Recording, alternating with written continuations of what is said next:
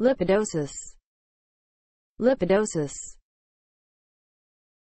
An inherited metabolic disorder of lipid metabolism.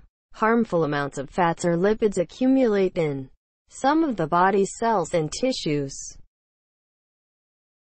Inside cells under normal conditions, lysosomes convert or metabolize lipids and proteins into smaller components to provide energy for the body.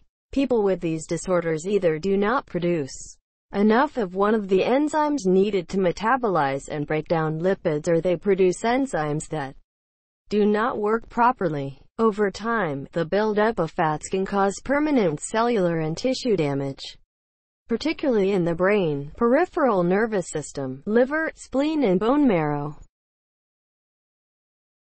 Cf. Lysosomal storage disease, sphingolipidosis, Niemann-Pick disease.